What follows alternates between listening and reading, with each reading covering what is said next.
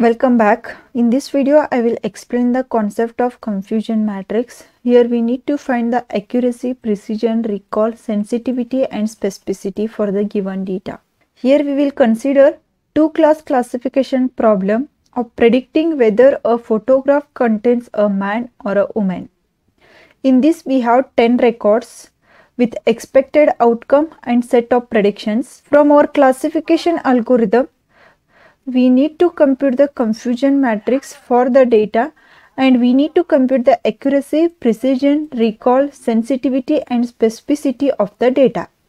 In this we are predicting whether a photo is of a man or a woman.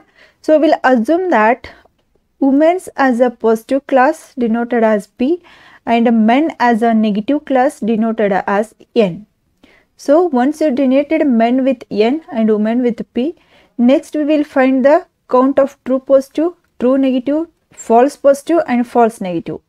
First we will calculate the true positive. True positive is nothing but expected is woman and predicted is woman. That is a true positive case. So true positive cases are 4. Next we will calculate the true negative cases. True negative means expected is man and predicted is man. That is a true negative case. In this we have 3 cases of true negatives. So after that we will find the false positive. False positive means expected is a man but predicted is woman. In this case here we can see that we have 2 cases with the false positive.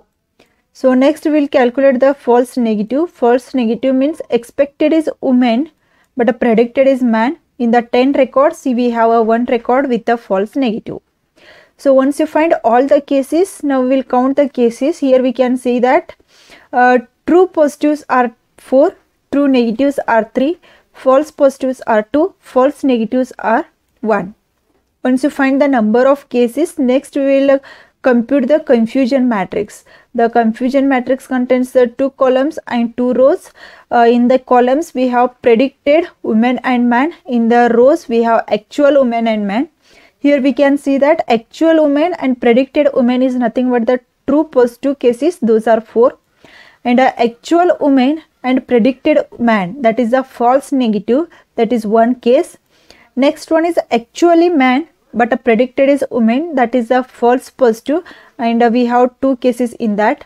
Next one is a actual woman and predicted man, that is a true negative and we have 3 cases of true negative.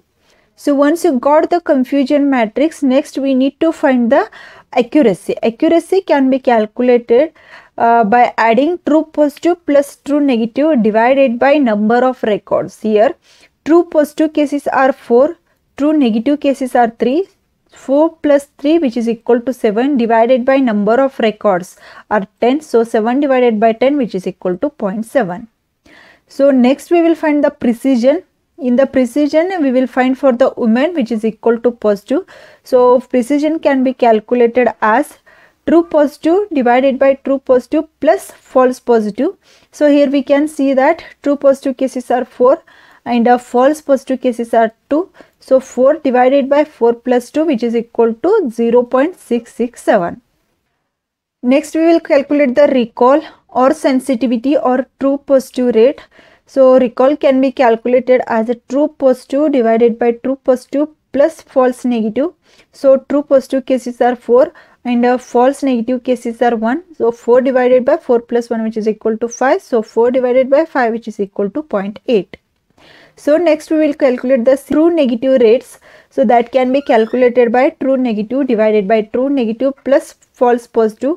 So which is equal to 3 divided by 3 plus 2 which is equal to 3 divided by 5 which is nothing but a 0.6. This is how we can calculate the accuracy, precision, recall, sensitivity and specificity. I hope the concept of confusion matrix is clear. If you like the video, do like and share with your friends. Press the subscribe button for more videos. Press the bell icon for regular updates. Thank you for watching.